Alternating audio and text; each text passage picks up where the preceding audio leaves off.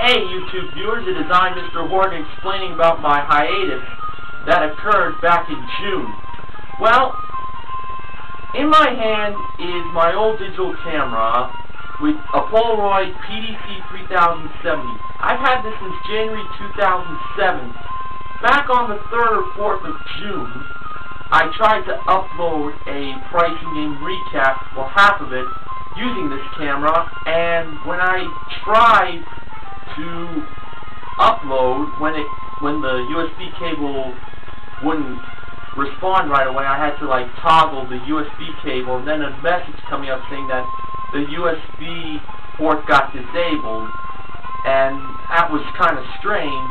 So I had to get myself a new digital camera because of that problem, and the one you are watching that has a clearer and better picture compared to my last digital camera is a Polaroid A544, has 5.0 megapixels with an 8x digital zoom, and it's a lot better than my old digital camera.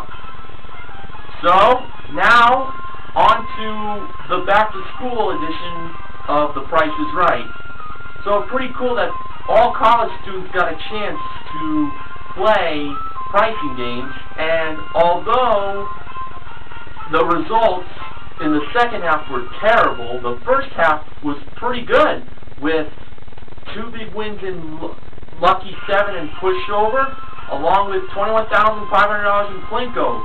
That was probably one of the best first halves of the 38th season, in my opinion. So now season 39 will be coming in September, and it's going to be very different because Rich Fields is no longer going to be the announcer of the show. I gotta say, he was a really great announcer, and of course there have been other great announcers too, like Johnny Olson and Rod Roddy, but Rod Roddy and Rich Fields were around my time. Johnny Olson was before my time, but I've watched Olson's stuff. Awesome announcer, and Roddy, he did a great job carrying The Price is Right, but I think to me Rich Fields probably carried the show the best. I mean, he has a great announcing voice, great personality. Such a shame he's going to be missed. However, I do wish the best for the 3 substitute announcers for the new season. J.D. Roberto, Brad Sherwood, and some other guy. I think he was from Whose Line Is It Anyway? I can't remember his name right now. I think it was Davis, Jim Davis or something. That's not his name, but anyway. Best of luck to those guys, and hopefully one of them will carry on Rich Fields' legacy as announcer of the show. If it were my choice, I'd probably pick Brad Sherwood because he's the most familiar to me compared to the other 2. Now, season 39 is going to have a couple of new things, such as a new scoreboard for Plinko, which will have like a plasma screen, should be pretty sweet, and a new game called Pay the Rent, where the top prize is $100,000. Now, I read about this on YOCM's videos, saying it's going to involve grocery products. Very interesting. Can't wait to see how that game will be played, and I would sure love to see a big $100,000 win when that occurs. Oh, did you see the photos of Drew Carey taping at the season 39 show on Life.com? He has the body of Bob Barker now. He's lost so much weight. I mean, he looks great.